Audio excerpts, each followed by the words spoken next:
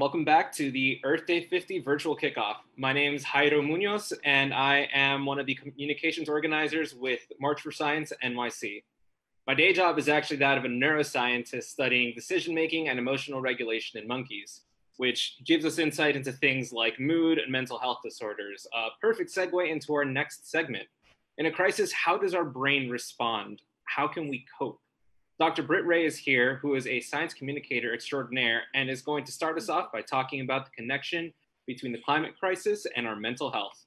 Her current research focuses on eco-anxiety and methods that can be used to navigate the trauma behind climate change. After that, a member of our programming committee, Dr. Carla Golden, will lead us in a Q&A. If you have any questions that you'd like Dr. Wray to answer, please direct them to the WOVA app. And now, Dr. Britt Wray. Hi, everyone. Thank you so much. I'm Britt, and I'm writing a book right now about the mental health impacts of the climate crisis, because the climate crisis has become the greatest threat to mental health that humanity has ever known. So today, I want to explain why that is and suggest some ideas for what we can do about that in 5 points. Firstly, most people who associate mental health with climate change will probably think about the traumatic episode of a fast-moving disaster like a wildfire or a hurricane, and with good reason. There is a strong body of evidence to show that when those kinds of disasters strike, we see spikes in increased PTSD, suicidality, depression, substance abuse, domestic abuse, all sorts of things. After Hurricane Katrina, for example, suicide attempts went up 79 times higher in areas that were affected by the hurricane compared to their normal baseline rates, which can be explained by the domino effects of displacement, unstable housing, financial insecurity, and the general loss of support that follows a disaster. And those living at the fringes of society, like mentally ill people, in these scenarios just become more vulnerable. In heat waves, for example, which are becoming more frequent and are the deadliest of disasters, antipsychotic medicines can just stop working altogether. And multiple studies show that at higher temperatures, we become more violent to each other and to ourselves. On unusually hot days, suicide rates go up, as well as hospitalizations for self-harm. And in the US, areas that are hotter tend to have more violent crime than areas that are cooler. Okay, so secondly, the mental health impacts of slow creeping climate events can be just as damaging as the fast ones. One study found that climate change contributed to the suicides of nearly 60,000 Indian farmers over the last 3 decades as the creep of rising temperatures damaged their crops. Now, the mechanism of this is not acute, but rather this gradual, slow loss of hope for the future. That feeling of waking up every morning and saying, is it going to rain today? Is it not going to rain today? Am I ever going to be able to harvest enough crop this season to pay back my debts? All of that can become far too much for people to bear. Worsening droughts also increase migration.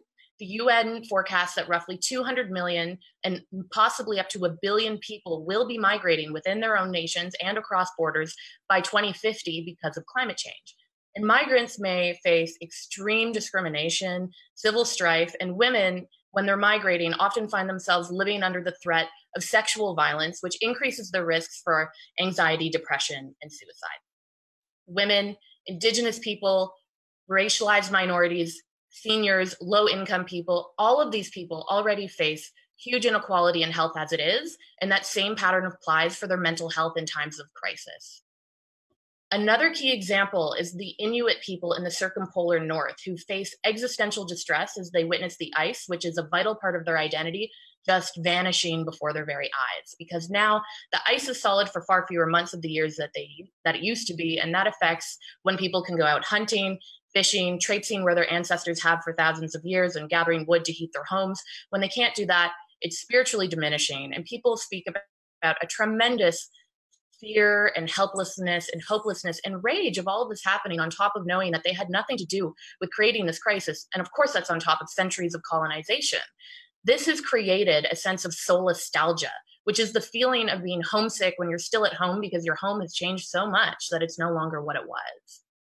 Okay, thirdly, climate events eat away at our economies, which affects our mental health. So when a resource dwindles, whether that's farmable land or fishable stocks, the jobs that rely on those resources go away. And then the people in those communities who have the most money, education, and social supports, they move away to find other prospects elsewhere, leaving behind a group of less resilient people.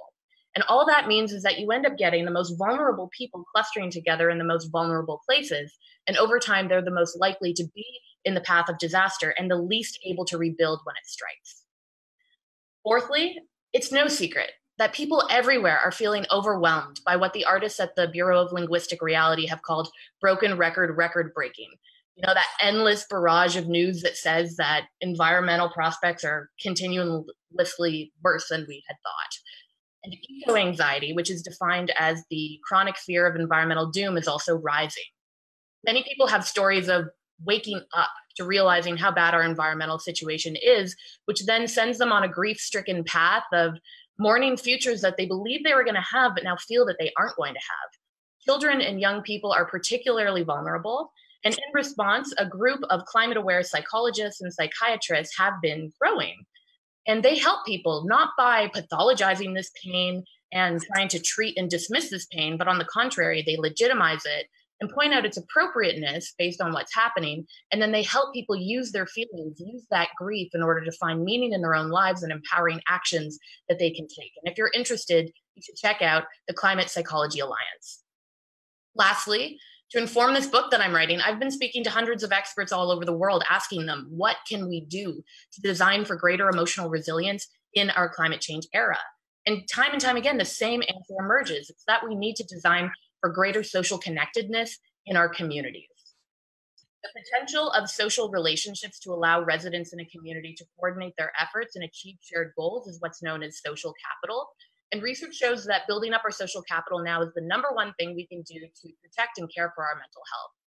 One study, for example, looked at post-traumatic stress disorder in children who had survived a Category 5 cyclone in Australia.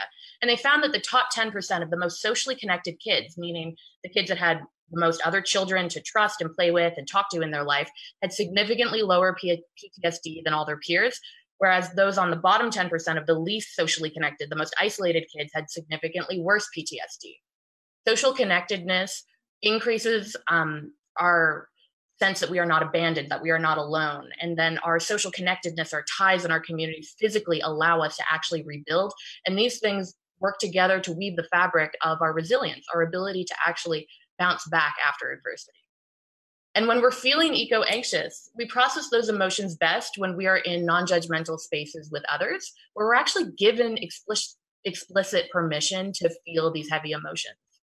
But our society at large has still not yet normalized this grief, nor the value that it carries to really transform how we all show up in the world and what we can do. But imagine how much meaning would be unleashed in our communities if we did normalize that pain. Growing our emotional intelligence for the climate change era needs to be a priority, and it will fuel the actions that can help us. So to conclude, the climate crisis has lit the global mental health agenda on fire. Climate disasters exacerbate mental health problems, and if you multiply, perhaps exponentially, the proportion of humanity that's going to be experiencing that kind of thing, that in and of itself is a terrifying prospect we're not ready for. But then add to that the chronic background of worrying about that happening, and then experiencing disruptions in food and water markets, economic insecurity, migration, and the sense that things are still getting harder while we are striving to decarbonize. And then you'll see that you can't find another moment in human history when our mental health has been so all-encompassingly threatened. So the time to fiercely protect and care for our mental health is right now. The mental health field must innovate way beyond the current biomedical model that we have to meet this challenge. It can't only rely on a therapist or in hospitals because we simply don't have enough of them and they're too expensive. So mental health innovation right now means social innovation, and social innovation means climate innovation. We can and must solve for multiple problems at once. So let's focus on strengthening our community ties now and enjoying all the fruits that is going to bear in our lives, which includes, but goes way beyond averting disaster. Thank you. And if you have any questions, I'd love to answer them. Thank you, Dr. Wray, for talking to us about how the climate crisis affects mental health. And thank you for giving voice to the struggles that many people face during this time. I'm Carla Bolden. I'm a postdoctoral fellow studying the neuroscience of decision-making at NYU, and I'm on the programming committee for March for Science NYC. Hi. The first question we have for you is, can you talk more about how we can balance both taking measures that support our own resiliency and mental health, like having kids, which I know is something you talked about in the past. Yeah. And also increase your carbon emissions on the order of thousands of tons with wanting to have a positive impact on the environment? So we know that anything that disrupts our social connections is a huge threat to our mental health, and that's with or without climate change. So the things that can really impact the way that we come together and fight climate change and work on solutions are community initiatives. We know that this is a collective problem. So finding neighborhood groups, climate activism groups, whatever it might be that you are called to do to put pressure on your elected officials and actually follow through on some solutions that we need. Not only does that have these beneficial impacts that we need with lowering our emissions and addressing the problem, but they increase your social connectedness and capital with other people, which helps make you feel more emotionally grounded and more resilient, just in terms of having people to rely on when the going gets tough. So these things, what's so cool about them is that they multiply on top of each other. They make you more emotionally resilient. They affect the climate impacts that we need. And then hopefully, you mentioned having children. This is an incredibly personal decision, which is becoming more and more explicitly tied to the climate crisis, as people fear bringing children into this world given the ecological health diminishing prospects that we see. But when you find communities that you can process those emotions with, you can be more resilient in making that decision, not from a place of fear, but from a place of deep groundedness. And one thing I'll mention is to check out the Good Grief Network as a place to process these emotions. They have online gatherings. Great, thank you for that. Another question from the audience is, how are natural disasters linked to mental health in the long term, such as intergenerational trauma? Oh yeah, big, huge. So I mentioned the Inuit people in Labrador, Canada, for example, who are feeling this existential dread as this piece of their identity is literally melting away. And what makes it so much more pernicious is not just the loss of being able to work with certain animal migration patterns that they understand, or how to pick berries at certain moments, or when to go out on the ice. It's that it's happening on top of generational trauma that's pre-existing and has not seen any reparation. And so that is transmitted further down the line, and just kind of a downward spiral of increased injustice and inequality. And this will happen and is happening in so many frontline communities, and why climate justice needs to be the way that we approach these problems, to offer reparations and to get communities what they need in order to move towards a more virtuous cycle of upwards wellness. Great, thank you. And you spoke about this a little bit at the end of your speech, but how can scientists and social workers specifically come together to fight the impact climate change has on mental health? It's a very exciting time to be a social worker or a mental health professional of any kind, because people are now professionally, collectively organizing around this. So I mentioned the Climate Psychology Alliance, there's the Climate Psychiatry Alliance. There are social workers who I've seen who are writing articles about this, saying we need to band together and see that we need to reorient ourselves towards serving the mental health fallout from the climate change is our number one priority. And that's creating a new ethos and a new collective will and hope within these communities that are so impactful right now. So I would just say, please go out there, Google these alliances I've talked about. First, Climate Psychiatry and Psychology Alliances. They have so many resources and links about places you can go further if you're looking to bring that into your professional practice. Great, thank you so much. I think that's a great note to end on. So thank you. Thank you so much. Thank you. All right, so now that we know that climate change can affect mental health, what exactly goes on in our brains when we make decisions during a crisis? Our friends from MINDS, a student-led neuroscience outreach group at Mount Sinai, will walk us through this.